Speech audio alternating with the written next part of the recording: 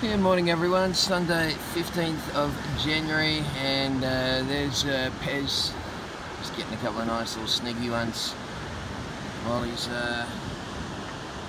looking after the beach. Well, there we go, that is the situation for Sunday. A full-on southerly did eventually arrive last night. It cooled things right down this morning.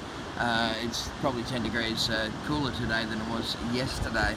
But lots of cloud cover, as you can see, and the surf, well, the good news is that we do have a fresh southeasterly swell. It's in the sort of 3 feet range, so around about a metre of fairly mushy sort of surf is the core.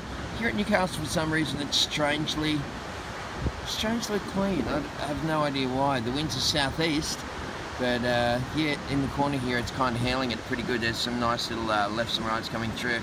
Not so much now, but let's have a look out here and you'll see a couple of little lines coming through. So we'll see what these do. I'll just keep the camera panned in here for you people at home so you can see what's happening.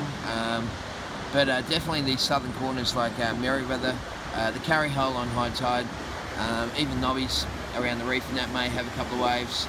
Open beach is going to be like this. They'll be wind affected and pretty blown out. But there's the situation there. So as you can see, it's junky swell. It's not a lot of grunt in it, but we'll take it because, you know, it's been a lame start to 2017. That's for sure. Not really any other banks here on the beach at Newcastle, but have a look around town, scout up and down the coastline. You'll definitely find something today. This report brought to you by zigfin.com.au. Whack a couple of those things in and go for a slide, and we'll talk to you guys same time tomorrow.